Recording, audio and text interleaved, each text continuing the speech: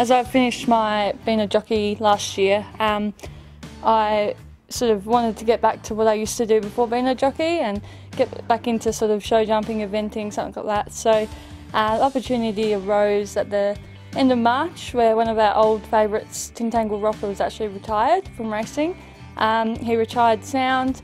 He pretty much only retired because he's reached the age limit of 13. He had 89 starts for 17 wins and multiple placings, so he's always been a favourite of ours. So he won most of his races at Port Lincoln. That was sort of his stomping ground.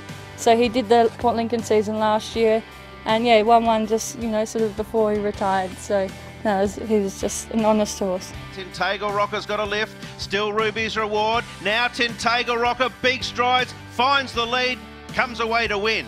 You know, I took him on to see what I can do, you know, off the track, and started virtually straight after he'd raced. I was pregnant at the time, and he looked after me, you know, whilst I was pregnant riding. Then he had a little break whilst I had Alaska, and then, yeah, back into it. He's probably been in work a couple months, and he's already competed at a couple of little events, and he's nailing it. Once they've let down, they're just so willing to learn something new. And this initiative is, you know, excellent to promote this and get them off the track and show that they are beautiful animals and you can do a lot with them.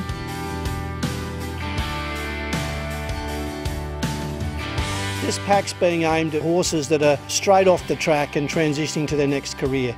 Just gives them that opportunity to be put on the right foot going forward with nutrition, supplements and their care with rugs and different things. This is the 100th pack that we've delivered, and we're really pleased that Krystal was the person that took this.